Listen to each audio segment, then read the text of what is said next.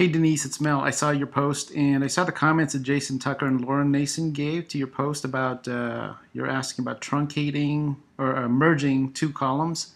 And then they gave the concatenate function. I think they're absolutely right. I think concatenate does mean merge in the sense that what you're giving here. So you're saying you need to merge the cells and overwrite only the empty cells.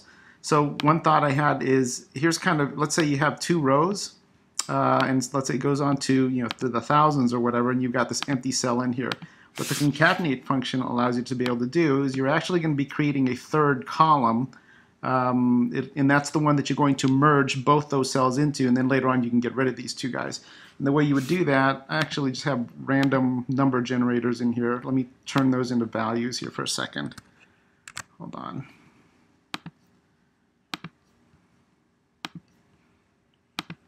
Okay, good. So now I just turn them into values so they don't change.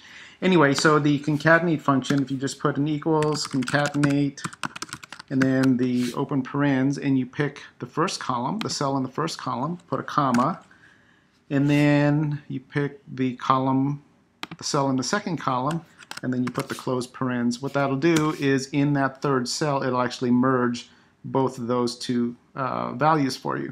Then all you would have to do is just drag it on down and you've merged them all basically. So you can see ABCD in 60431 goes to ABCD 60431. Now if you need to put any spaces or hyphens or some kind of a separator in the middle there, what you can do is do a concatenate. This is kind of what Lauren was pointing out to.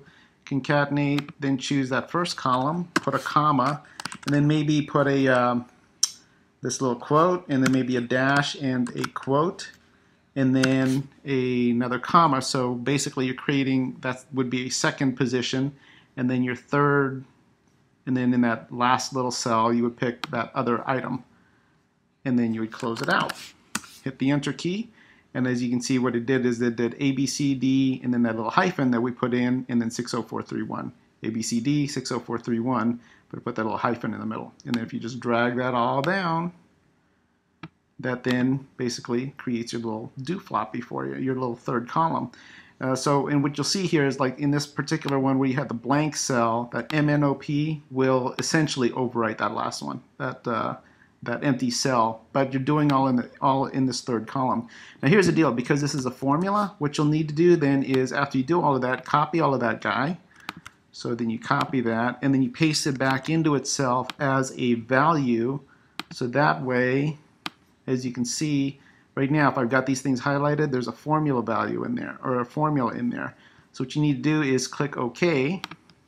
So now you turn these into hard values, and so when you get rid of these two columns, it won't affect that third column because those otherwise would have been dependent on these first two columns. Hope that makes sense. So notice if I delete those now, all right, that third column stays, whereas this one, which was still dependent on the formulas, now go away because the referenced columns had gone away. Anyway, hope that makes sense. I think that's the merge function that you're looking for. It's called concatenate. Take care.